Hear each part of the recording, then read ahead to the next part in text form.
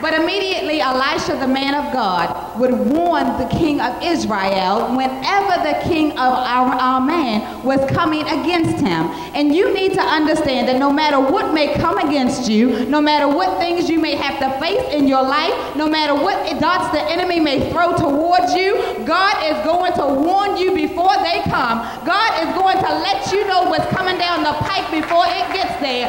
Where you are may be a surprise to you, but it's no surprise to God. God knew that on June 2nd you would be sitting right here in Joe's Tabernacle saying, Lord, what am I going to do? God, how am I going to face tomorrow? I'm tired of crying all the way to work. I'm tired of not wanting to go home. God, I don't even want to be here. And God said, I knew it before you got here. And the Bible says that no weapon that is formed against you shall prosper, and every lying tongue shall be condemned. Oh, somebody needs to give God some praise. Somebody needs to give God some glory. Somebody needs to understand that you have already won the battle and the victory is yours. God said, greater is he who is in you than he who is in the world. And understand, you have been laying down for far too long because you didn't know the power that you have. Oh, but I've come to let you know that you've got power, you've got authority, and as long as you stand on the side of God, there is no demon in hell that can do anything with you, because God is for you. And if God be for you, it doesn't matter how many folk are against you. Give God some praise.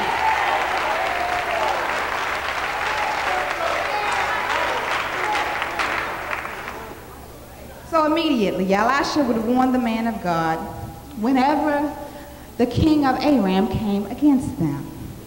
And Elisha would say to the king, don't go here and don't go there. And I've come to let somebody know that God is saying to you, don't go back to where you came from. Don't go back to doing the stuff that you were doing before. Don't go back to hanging out on that corner. Don't go back to that house and have that argument that you are brewing over right now. Don't go back to that job on tomorrow and do the same stuff that you've been doing. God is saying, don't go back, baby. Don't go back. No matter what you do, don't go back. Because if you go back there, then the forces of evil are coming against you. And the only way that you are going to survive this fight, the only way that you're going to make it through this war is to listen to what God is saying, because God says, I have the big picture and I know the plans that I have for you, plans to prosper you and not to harm you, plans to give you hope and a future. And the only way that you can deny the future that you have is to go back to where you have been. God said, if I delivered you from alcohol, then don't you dare pick up a bottle when you go back home. God said, if I delivered you from shacking with that Negro, don't you call him up on the phone again. God said, if I delivered you from a house of confusion, if your son or daughter is doing that which is not pleasing to God, put them Negroes out. Let them find somewhere else to go.